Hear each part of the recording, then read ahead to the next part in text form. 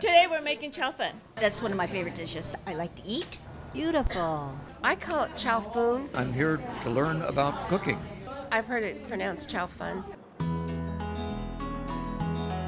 You gotta learn how to cook. If you've never learned how to cook, learn how to use the wok, learn how to mix ingredients, use seasonings, and just enjoy eating if you haven't eaten Chinese food before. The noodles I'm going to show you real quick so that you kind of know what they look like before they get into the dish. I just like this size. I bought the large one, but you can buy the small one too. And the other secret is buying the bean sprouts, the best ones to buy in the package.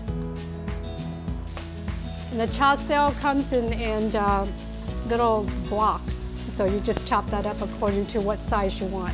I use the mirin, which is the Japanese rice wine, I believe. It has sugar in it, so you don't have to add the sugar. I use chicken stock that's 33% less sodium. It's pretty thick. Okay, I think it's done. She's a good cook.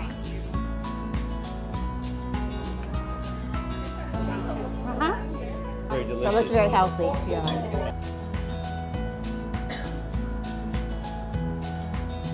I'm here to support Pat and to have a great lunch with all of my friends. I live by myself, and the more I learn about cooking, the better I'll eat.